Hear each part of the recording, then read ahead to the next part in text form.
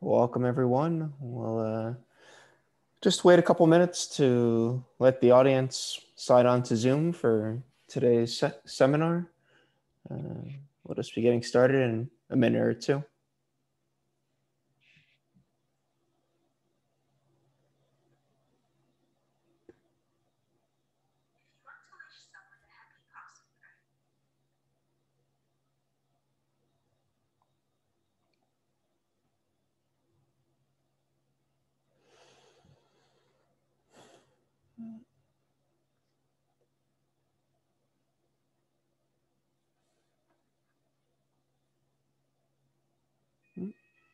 Once again, welcome everyone. Thanks for joining us today.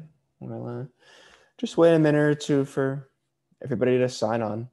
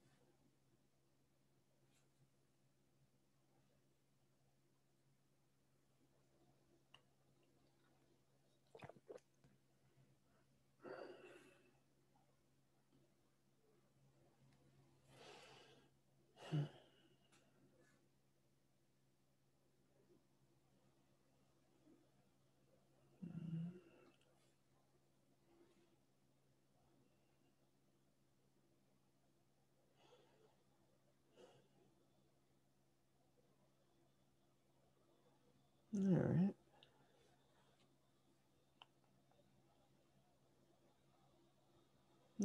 So welcome everyone. My name is Ira Guberman. I'm the manager of programming and operations here at ISGAP, the Institute for the Study of Global Anti-Semitism and Policy. On many Thursdays throughout the next several months this spring, we'll be hosting seminars over Zoom as part of our Anti-Semitism in South Asia and Comparative Perspective seminar series. Apologies for the siren coming through. Today, we're honored to have Fawad Javaid joining us. He's a lecturer in Pakistan Studies at Kohat University of Science and Technology. I'll be telling everyone further information about upcoming events towards the end of today's event, but you can always follow us over social media on Facebook, Twitter, and Instagram. And you can always visit our website, isgap.org, to watch recordings of these sessions and see upcoming events. At this time, I'll hand things off to our convener, Dr. Navras Aafreedi. Thank you, Mr. Guberman. Welcome to the 5th session of the webinar series, Anti-Semitism in South Asia in a Comparative Perspective. I'm Navras Aafreedi, a research fellow at the Institute for the Study of Global Anti-Semitism and Policy and the convener of the series. We are very privileged to have with us Professor Fawad Javaid today. He would be speaking on anti-Semitism in Northwest Pakistan and Afghanistan. And we are gratefully conscious of how courageous it is for him to do so while he sits in Pakistan and speaks on this subject. He is not only a Pakistani, but is also geographically located there. So it is a display of great courage to speak on a subject of this nature from there. He is a lecturer in Pakistan Studies at the Kohat University of Science and Technology and a scholar of American Studies and South Asian Studies. He has also taught at the University of Peshawar and COMSATS University, Islamabad. That's an acronym, COMSATS.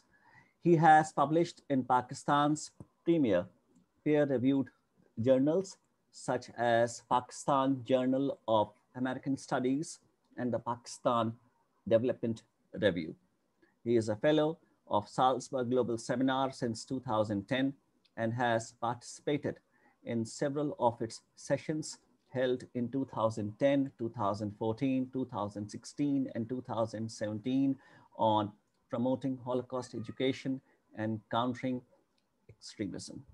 Since 2018, he is engaged in a United States Holocaust Memorial Museum research project on the Holocaust impressions of Indo-Pakistani army personnel fighting on the Western Front during the Second World War. War and peace studies and North American labor history are his key research areas.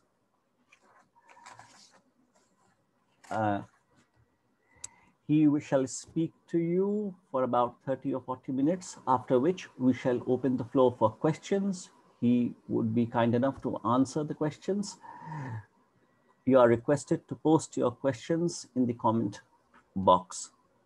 Now, without any further ado, I warmly welcome my friend and colleague, Mr. Fawad Javaid, to deliver his lecture. Fawad, the floor is all yours now. Thank you very much for agreeing to speak for us under the series. Thank you very much, Navras. Thank you very much, friends at ISGAP, for honoring me with this opportunity to deliver a talk on this very important topic. We are living in the times of great opportunities, and the sooner we realize that, the better for us.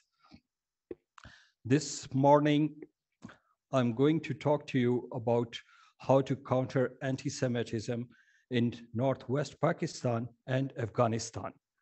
I plan to divide this presentation in 3 sections. In the first section, I shall introduce the place to you. And in the second section of the presentation, I shall talk about the incidence of anti-Semitism in this geography about which we are talking. And in the third phase, we shall primarily focus on how to counter anti-Semitism in this place. Now, speaking of Northwest Pakistan and Afghanistan, let me mention here with some pride that this has been a culturally very, very diverse area for at least 2 millennia. It is a place that lies between the river Oxus, which divides the Uzbekistan country and Afghanistan, and the river Indus, which flows through Pakistan. So in the northwest, we have the Oxus River, and in the southeast, we have the river Indus. Then in the northeast, we have the Pamir Ranges, which run through the Central Asian country of Kyrgyzstan. And in the southwest, we have the Great Iranian Plateau. We are talking about 34 provinces of the country called Afghanistan. And then we are talking about 35 districts of Pakistani provinces of Khyber Pakhtunkhwa and Balochistan. And then we are talking about 9 more districts of Balochistan. If this description, if this account is a little complicated, I would just present a map here.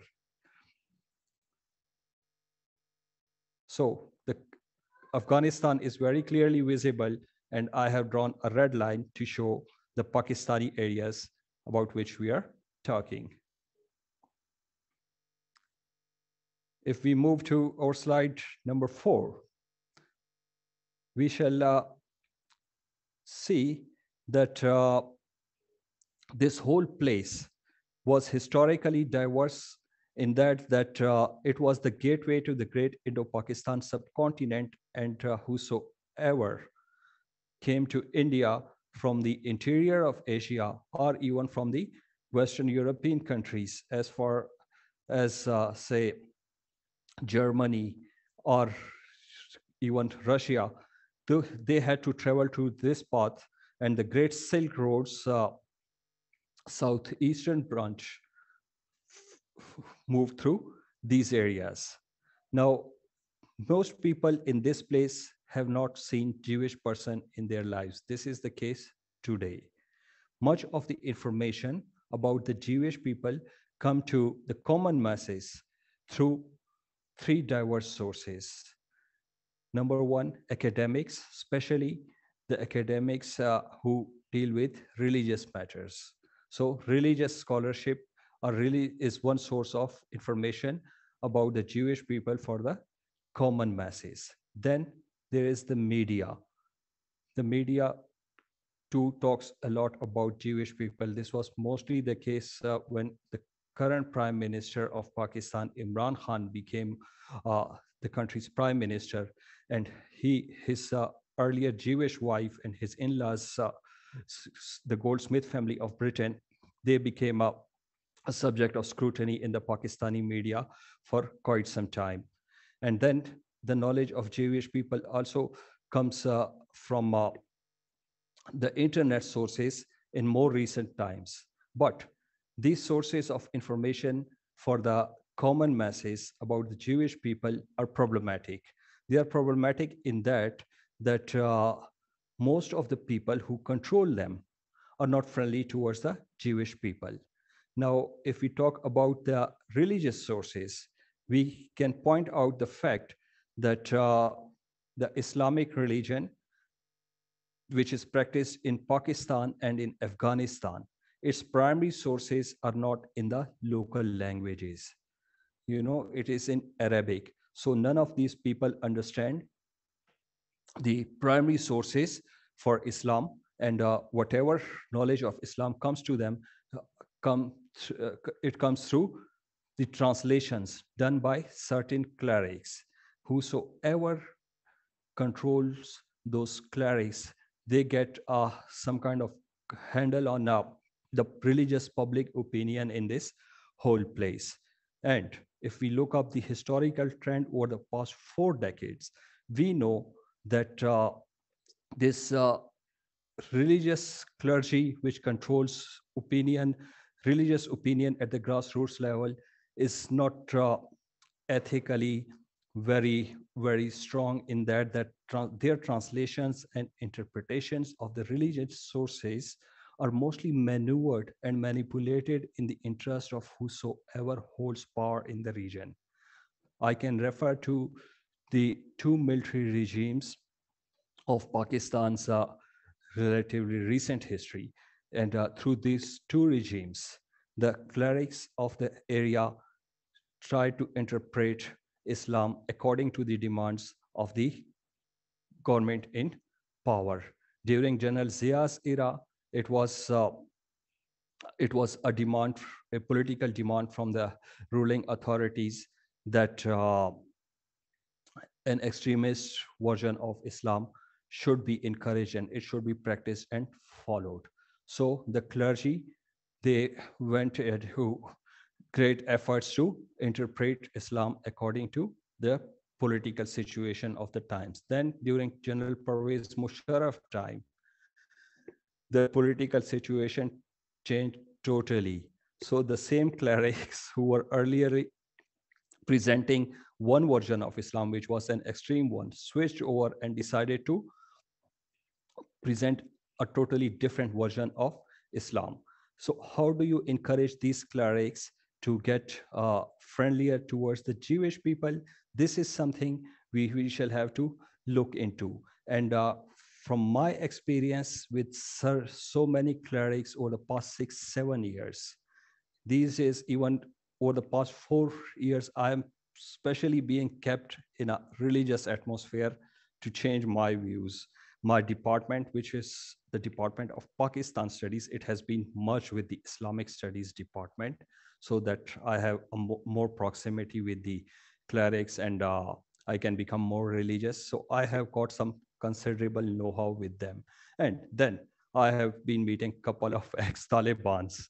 So what's the key learning I have made is that they can be maneuvered, they can be managed, especially the second to third tier of the clerics. It is manageable. What's important is that the top leadership, they need to be rather more actively convinced to change their lines. Then we have the media, the electronic and print media, which to goes a long way in shaping religious opinions and on subjects like the Jewish question. The Pakistani media over the past 15 to 16 years has gradually slipped into the control of how should I put it, the Iranian interests within Pakistan. And in this regard, the primary role has been played by three major political actors.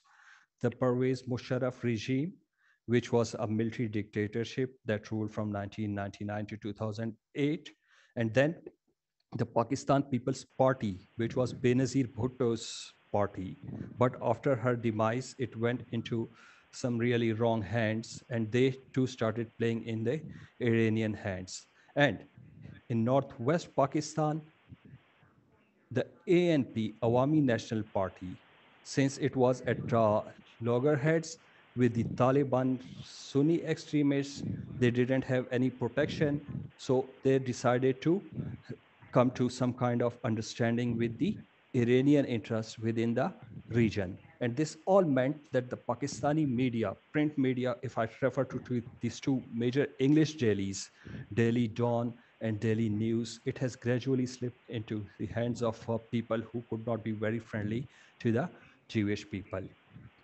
Now, we have to form some strong counter narratives to what this kind of media peddles about the Jewish people in the society at large.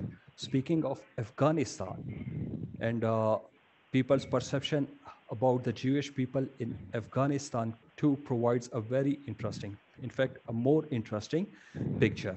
And in Afghanistan, we can divide the country into four major cultural zones. And speaking of which, we can say that there is the friendly Uzbek, Central Asian, Turkic provinces of Afghanistan. This is an area where opinion about the Jewish people is friendly. They are the Uzbek community of Afghanistan, and they share some good cultural proximity and interactions with the Uzbekistan country of Central Asia.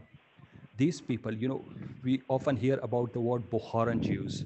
Bukhara is a place in Uzbekistan, and the trading culture, the trading economy of Uzbekistan was once uh, one where the Bukharan Jewish people played a significant part.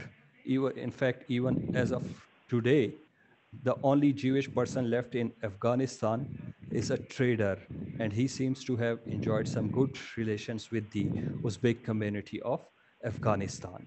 Then the second major cultural region we should be talking about in terms of attitudes towards the Jewish people is the Persianized Dari provinces of Afghanistan. They are the Tajik provinces of Afghanistan who share common culture with the Central Asian country of Tajikistan. And they are Sunni in religious practice.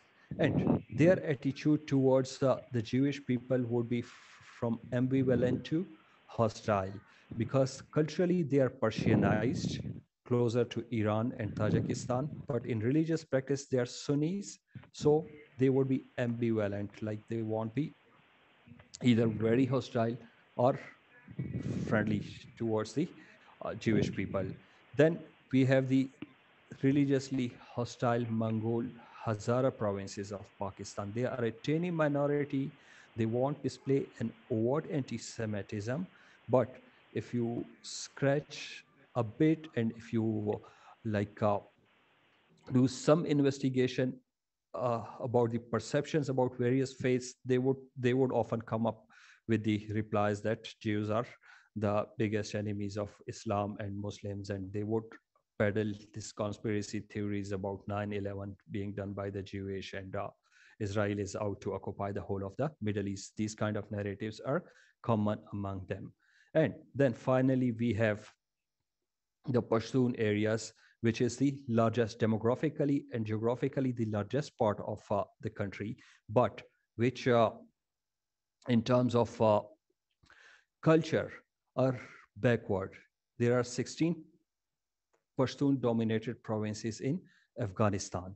And these provinces, they are up for grabs, so to speak, in terms of building good opinions about the Jewish people. They are rural, they are rustic, and they don't have a well-developed education system. And their backwardness and the fact that they haven't yet been exposed to many of the more developed political or cultural currents in the rest of the regional countries or the Muslim world at large means that with proper public relationing, good opinion about the Jewish people can be built in these 16 provinces of Afghanistan. We are at slide number 7, I hope. So then we have 45 districts in Pakistan, which are where the Pashtun people live. And out of these 45 districts, 9 districts lie in the Balochistan province of Pakistan. And of these 35 districts lie in the Khyber Pakhtunkhwa province of Pakistan. Now, when we speak about these two provinces, let me remind you that historically, these provinces have not had a major say in the political or cultural life of Pakistan. It was only after the advent of the Cold War in the late 1970s that these two provinces got unusual importance. Many people were recruited in the army, which meant that they started exercising unusually big power in the polity, and their culture started having a bigger say in the overall cultural milieu of the whole country. Now, their opinion matters a lot in deciding the political currents in the country, so much so that the current Prime Minister, Imran Khan, he is Pashtun by ethnicity, even though he cannot speak any of the Pashto languages spoken in either in Afghanistan or in Pakistan, but by his tribe, the Niazis, they are Pashtuns. And this would mean that whatever transpires culturally in the provinces of Khyber Pakhtunkhwa and Balochistan would not only be monitored, but noticed by the Pakistani state. Pakistani army is increasingly having a better and better relationship with the Pashtuns. But this relationship, this newfound love for the Pashtun is conditional. I can say this from my experiences because once I was noticed to be doing something they did not like, right?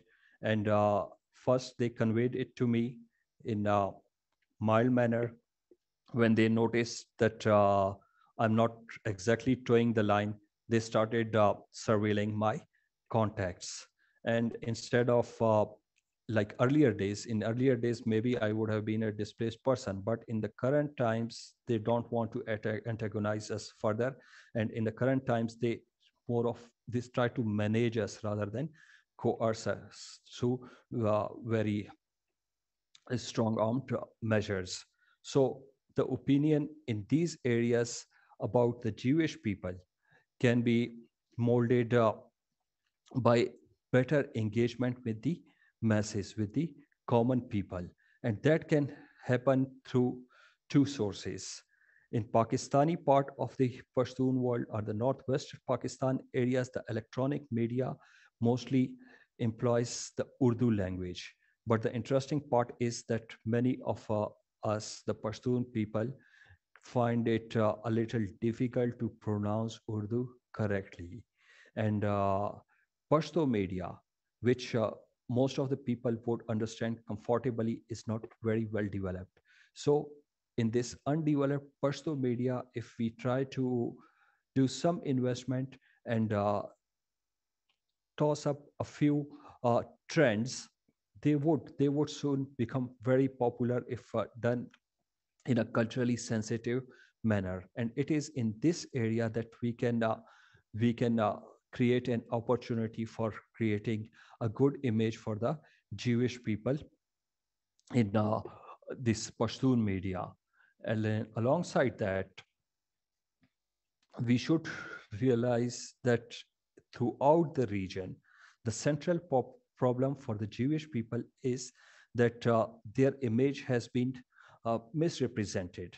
And this wrong presentation of the Jewish people has been done by non locals, because the locals neither have much control over the religious culture of the area nor the media culture of the area. As local elements become more assertive in religious matters in Afghanistan and in Pashtun areas of Pakistan, they would definitely want to be friendly towards everyone, because their experience with the hate mongering tendencies has been a devastating one. By now, we have learned our lessons. Even the common child you come across on the streets of Peshawar bazaars know that war is bad and it brings ruining of families. And even they realize that hating someone creates wars.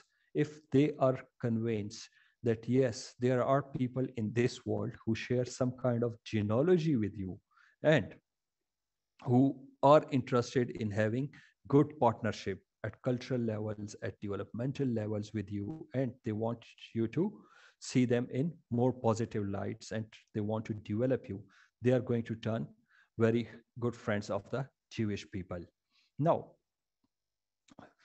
let's move to slide number 8, countering anti-Semitism in Afghanistan and Northwest Pakistan. Now, we should trust to the fact that we are increasingly living in the age of extraordinary possibilities. And this diffusion of information to the remotest corners of the world through the internet, through communication tools such as the WhatsApp, means that everybody can present his and her case in the clearest manner to everybody else. The middlemen, the manipulators, their space is increasingly shrinking. If somebody comes to a boy, say in the Hazara region of Afghanistan, an adolescent, telling him that Jews are your enemies, before becoming an enemy of the Jewish people, he would first want to look up the Jewish people through the internet. And then if somebody comes to a Pashtun telling him that it's your responsibility to fight against this or that country or this or that faith, before picking up arms or deciding that he wants to go to heaven and for that he needs to fight, he would try to research it first. This is one of the key trend of our times. This is something I have noticed among my own students, and I've been teaching in this place for the past 6 years. They come from rural, alpine, mountainous, backward areas, but they have some good connectivity, and this means that they have access to information. And the key learning is that wherever people get good access to sound information in a healthy manner, their opinions are mostly friendly towards everybody else. So what we can do is that we shall have a comprehensive strategy for dealing with the anti-Semitic trend, not only in Afghanistan and West Pakistan and Northwest Pakistan and Afghanistan could be just one starting point. And we can learn our lessons from our experiences in this place. We need to have a good, wholesome strategy for beating anti-Semitism in all the 57 countries that are members of the Organization of Islamic Conference. And for that, we should start with less controversial, doable targets. Now, when I say less controversial, it means that when we talk about the Jewish people in Muslim world to anyone, we should start with that the Jewish people have suffered and they want to be friends to everyone. This is the least controversial line. After this line, even if the cleric comes to them telling them that the Holy Quran says this thing about Jewish people, or religious opinion has to be negative to about the Jewish people, the people wouldn't buy it easily. Then doable targets. When we speak about doable targets, we should start with say colleges and universities. We should start with social media. We should start with dealing with the wrong narratives that might come up in the anti-Semitic local print media. These are few things that are achievable, that can be done relatively easily. Once this impact grows, we can move on to cast a bigger influence on the opinion in the whole place. Then we should also know that who are the enemies and who are the foes of the Jewish people in the whole place, and why are they doing it. After all, people, when they talk hate, when they promote hostility towards somebody, they don't do it for say purely ideological reasons. This is what I have learned in my place. It is all, at the end of the day, there is always a material interest. Even as of today, we have a leading cleric in Pakistan talking anti-Semitism as he tries to wage a movement against Prime Minister Imran Khan. And it was the same cleric who took a softer line on the Jewish people some 6 years back when his interests suited him. I'm talking about Maulana Fazlur Rahman. And this means that given material interests, clerics, people change their lines in the media. This is true of both politicians as well as what passes for intelligentsia. Then we should identify the hostile characters in the media and the rest of the civil society. Speaking of media, this gradual, imperceptible control of the Pakistani media and bureaucracy by the Iranian interests within Pakistan has been a trend at least since 2005. And this trend, it should be changed, and it should be like, converted into something healthier without upsetting too much of our Pakistani relations with the Iranians. But we should convey it to them that, look, we have already had enough of troubles because of these hate narratives in the place, and we simply cannot afford to be enemies with anyone. Then we need to build better organized networks of reliable people who have a sense of the Jewish history and their current situation. And when I say reliable people, I say this because I have witnessed another trend in this place over the past decade and a half or even more. And I would refer to it in the next slide. Can you please go to the 9th slide?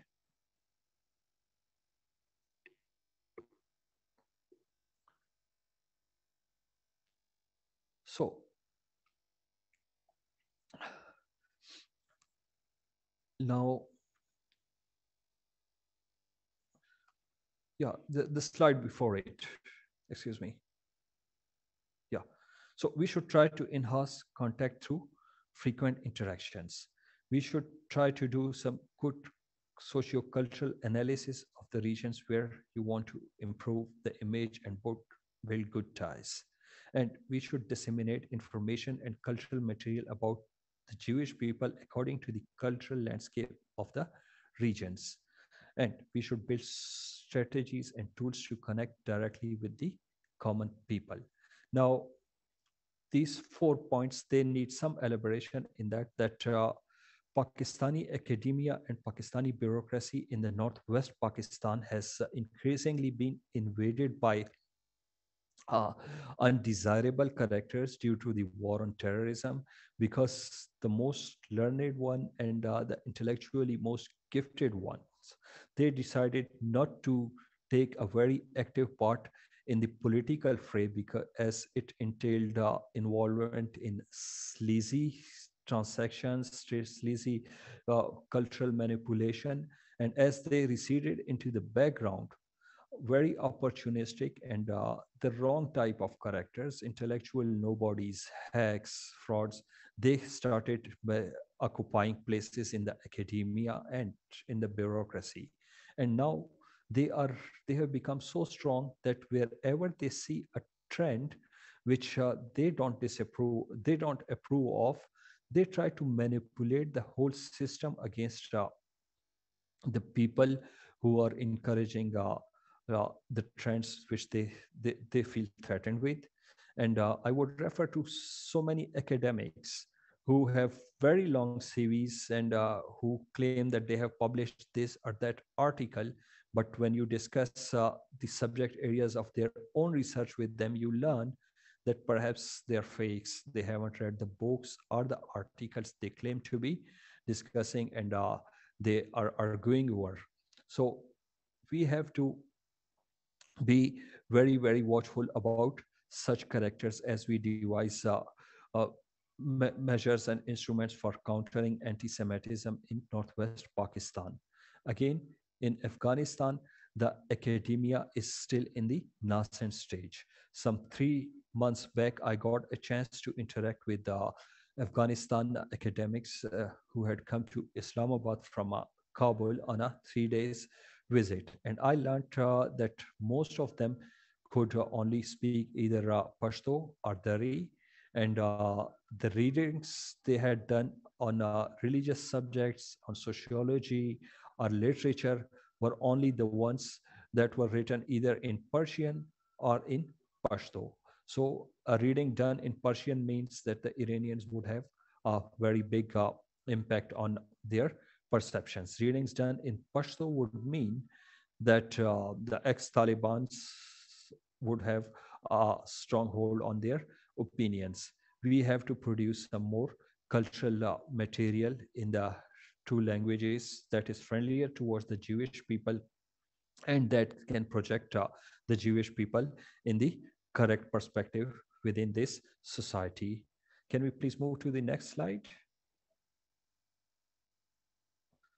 Now, an educated and informed image building exercise for the Jewish people is needed in the whole of the Muslim world. This is something I have realized over the past 6 years because I have friends in Afghanistan, I have friends in Pakistan, and I have had some contact with the uh, Arab friends who otherwise are very, very friendly to me and who see me as a good company. But the moment this Jewish question comes up, we soon realize that we have some differences of opinion. And this means that the Muslim Arabs and the non-Muslim Arabs together shall have to arrive at some kind of consensus on how to interact with the Jewish people in a very wholesome and healthy manner. And this process requires that nobody's ideas and nobody's opinions should be excluded, because wherever you exclude people, you create troubles for yourself in the times to come. Now, we can build a narrative. For starters, we can build a narrative about the Jewish people, which can become very popular among the Muslims of the 57 or so countries. And the starting point of that narrative can be that Jews have suffered more than any other people in history over the past 3 millennia. This requires reading non-religious history as well. And alongside the religious history with which most of us to which most of us are uh, exposed early on, it is important to go for some secular and non-religious history reading as well. Then we should also note that the Jewish people did not succumb to the sufferings which they suffered, and they made a comeback.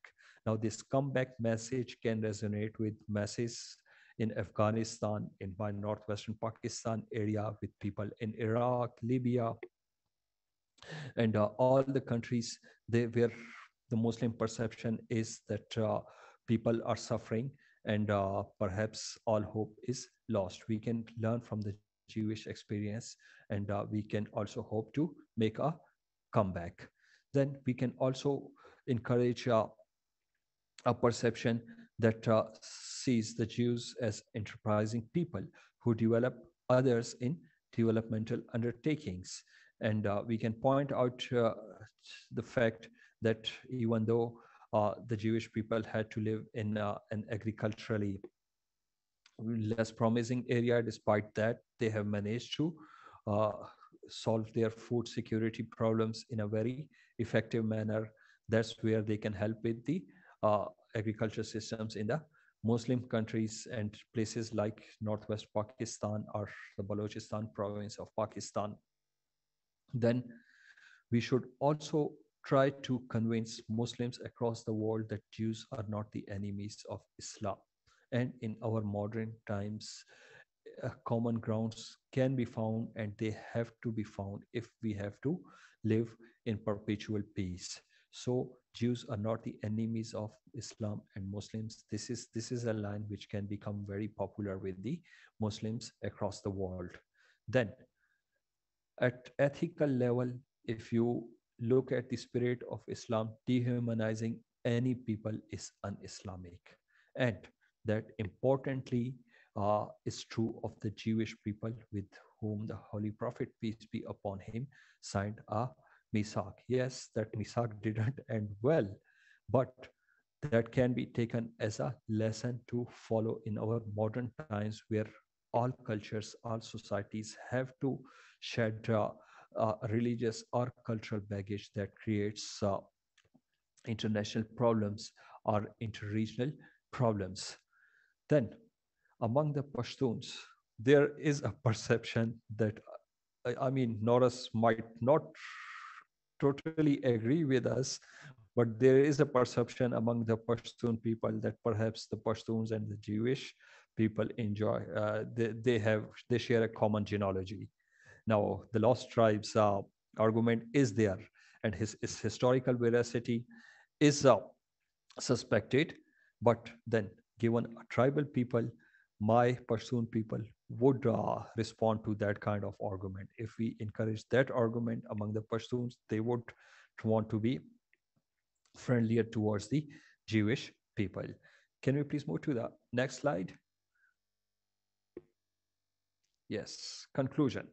So, we all know that a journey of 1,000 miles begins with a step.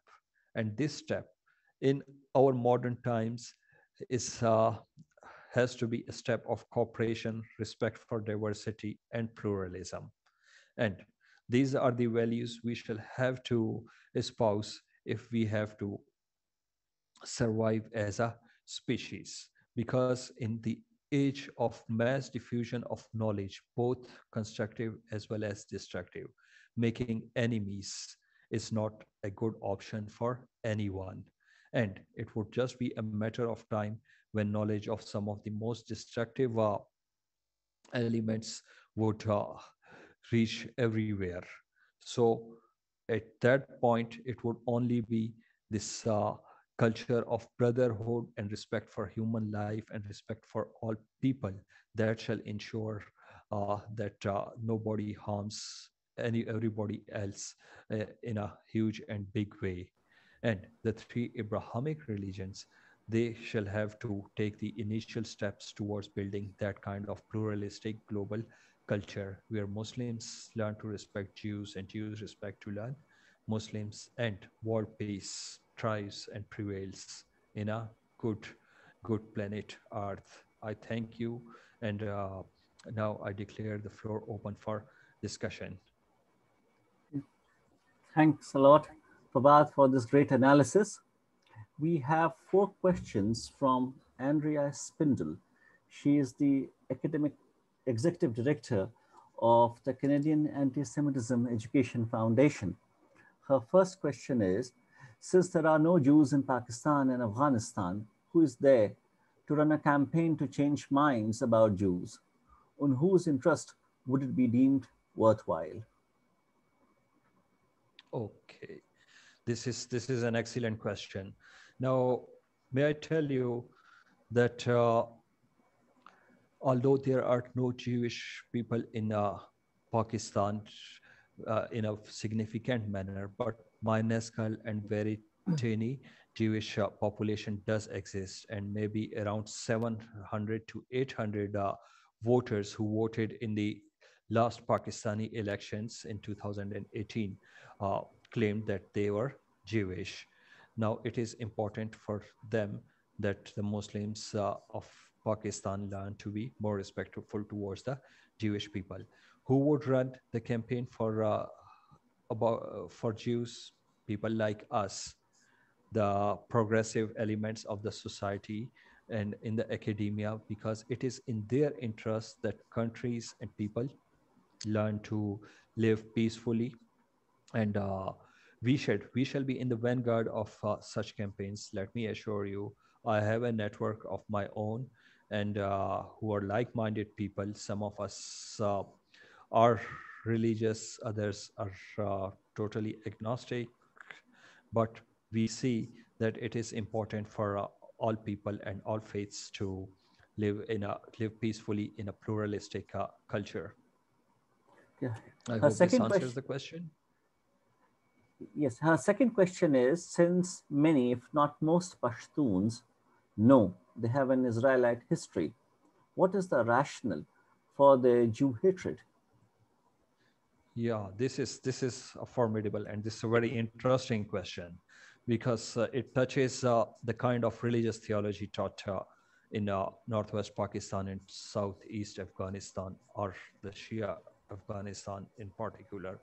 And this theology comes loaded against the Jewish people, wherein you know there are these three lines.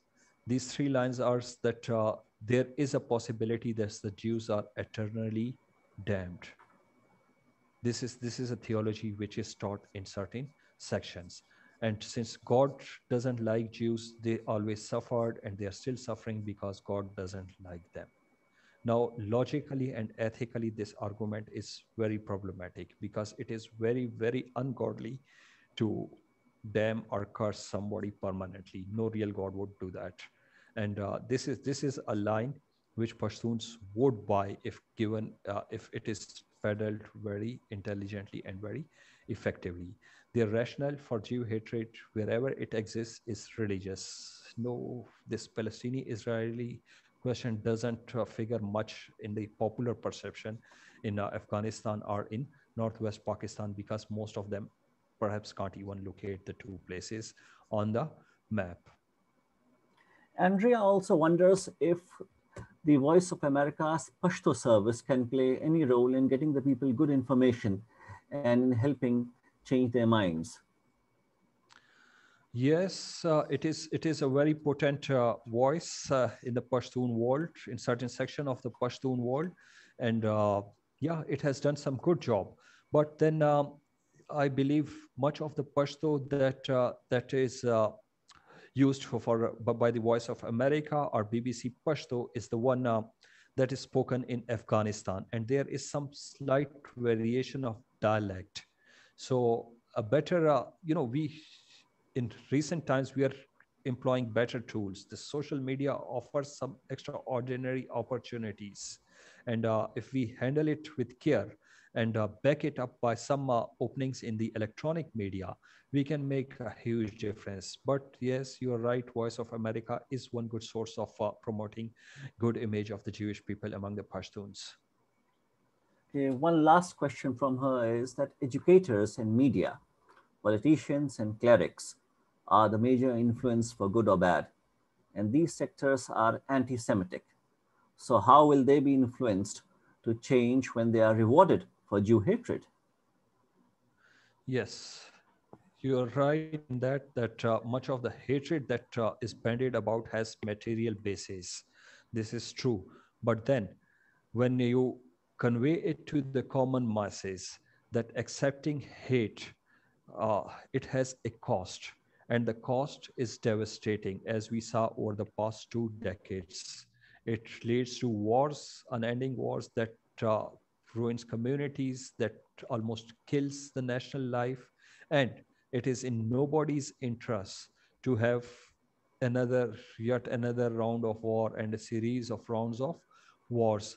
They would be brought around to the idea that in the interest of peace, it is important to respect and accept everyone. Number one. Number two, if we do some good developmental work in partnership with the Jewish people in the area, we can convey to the masses that yes, hatred might uh, comes with some material, timely, short-term material benefits, but in the long run, it is this developmental partnership that enables you to stand on your own feet, that ensures regional stability and communal and national stability. They can be convinced by the academics. And in the academia, you're right, the scene is dominated by the wrong characters, but then there are always some good people around, and they need some good networking across faith divides, such as the Jewish people and the Muslims people. And once they act together, they can make a difference against any kind of hostile elements. Fawad, I wish to make a correction. I made an error. The Voice of America question was from Dr. Richard Benkin, who is the author of What is Oh, Moderate Islam? I see, right. Very good Okay, to have Dr. Benkin with us. we have a couple of questions from Susan Aronoff. Her first question is, are there any media that would accept stories about the Jewish experience in Afghanistan and Pakistan and would well publicized visit from Jews with roots in Pakistan be possible, helpful? Okay, like as we speak of the cultural conditions today, I don't think too many media houses would be willing to do that. And this has a reason in that much of the electronic and print media over the past decade and a half has gradually slipped into the Iranian interests within Pakistan. And what the people who pass for progressives in Pakistan have somehow become closer to the Iranians rather than the international progressive elements. This is unfortunate. And they mistakenly got caught in the Shia Sunni divide within the country. This was very unintelligent on their part. A teeny part like us, we are trying to balance these various trends. But as of now, it would be a little difficult for any printing house or electronic media house to publish this kind of material. But I can look for it. Stay in touch. Let me do some research over the next week to 10 days time, and I shall get back to you with information about any possibilities. And what was the second part of the question? Yes. Her other question is, she writes, you seem to be recommending focusing on the attitude towards Jews with little or no mention of Israel. Is that a tactic you feel is best? For starters, we have to go that way.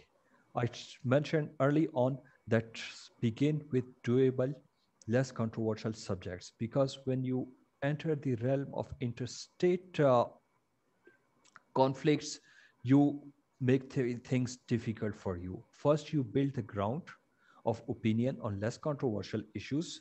Once you have that sufficient public opinion towards certain common things, then you move on to throw in the bigger questions as well, and then it is then it is easier to resolve them. I have seen this after viewing the Pakistani India situation, where we had some formidable challenges and still continue to have formidable challenges in building pluralistic and accommodative opinions on both sides. So we should employ some of these lessons towards this Israeli question as well. Let's first build some good opinion about the Jewish people. Once we have sufficient sound and healthy opinion on that, then we shall move on to tell them that if Saudis and UAE and Bahrain and Uzbekistan and Turkmenistan can be friendly towards Israel, why not us? We don't share any border with Israel. We don't have any dispute with Israel. But if we have good relations with Israel, we can have a bigger say in the whole region. But there has to be some kind of incremental methodology to it. as we go on building some good strategies and some good tools for bringing peoples closer to each other. We have a question from our friend from Johannesburg, Tali Nates. She writes, how sensitive is the general teaching of history in Pakistan? She writes, I understand from colleagues in Pakistan when we spoke about bringing Holocaust and genocide history to schools there, that there is suspicion of all history teaching. I wonder about your take on this. Very good to hear from you, Tali. And when it comes to teaching of history, not just Pakistan, but unfortunately, most of the Middle East, and Norris would agree with me, South Asia is a wasteland. What is called liberal, secular, independent history is not taught at the official level, nor even tolerated in the general academic milieu.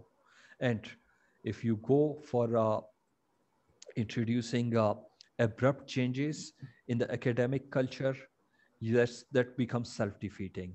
The path has to be a gradualist where people know about the limitations and the amount of space that is available to them, and then they increment their goals and targets with the passage of time. And a good way to make the culture of history teaching more positive would be to encourage students to read more, even outside the classrooms. My strategy is that I have some 13,000 books in the soft version, in the ebook format with me. I deliver my lessons in the classroom, and after that, I recommend readings, and I provide my students with those readings. And the readings that I provide are more liberal, are more progressive than the curriculum taught within the classroom. Yes, the history teaching is not sensitive in the area, but wherever there is a will among the academics to get around the stifling academic culture, they can do it. And they have done it in some parts in a significant way. Susan Aronoff wants to know that if books are printed in the local languages, such as Dari, Pashto, Urdu, the languages spoken in these countries, would it have any impact? Absolutely. And if those books are printed and also distributed for free of cost. Absolutely, that's the kind of strategy we have to employ. This is going to make a great deal of difference. And I have witnessed the way Islamists in this region operate, and I know why their project failed so miserably. Because if you go to the mosque, the biggest mosque in Kohat, my city, and after every Friday sermon, these Tablighi Jamaat, these preachers, they gather and they deliver their sermons in Urdu language. And I can notice that as the priest is delivering the lecture in Urdu language, the audience sitting down there, they hardly understand 10 to 15%. And the lessons that they get are totally opposite to what the preacher is saying. I mean, there is a joke, a very famous joke in the area that after a Wazir tribe boy came of age and landed in bad company, he was sent to a preacher who told him Venerable Moses, Prophet Moses' story, wherein Prophet Moses confronted magicians and defeated them. So the guy got the impression that perhaps Prophet Moses had a Kalashnikov gun with him. And next time he went to the street, he carried a gun with him. So it's because the local languages are well understood. Printed material in the local languages is going to make a tremendous public difference in the public opinion. And this is a good strategy, publishing material in the local languages that depicts the Jewish people in positive lights. Thank you so much, Fawad, for answering the questions and for this most insightful analysis. We are most grateful to all those who joined us for today's session. And please do join us every Thursday at 9 a.m. Eastern Standard Time in US and Canada, which would be 1 p.m. in the UK, 3 p.m. in Israel and South Africa. So we look forward to having you for our forthcoming sessions as well. The series would go on till the 27th of May. Now, with much gratitude for the speaker for today's session, our friend Fawad Javaid, and to all those who found the time to join us today, I hand over the reins to my colleague, Mr. Ira Guberman, to say the closing words. Thank you very much. Yeah, just thank you very much, everyone. Thank you, Navras, and thank you, Fawad. It was a wonderful session today. We'll be back for our next session on Thursday, April 8th in the South Asia and Comparative Perspective seminar series, where our seminar series convener, Dr. Navras Aafreedi, will be exploring the unnoticed anti-Semitism in India. So we'll see you all in 2 weeks' time then. For those of you celebrating, have a happy Passover. And thanks so much again for joining us today. Take care. Take care, everyone.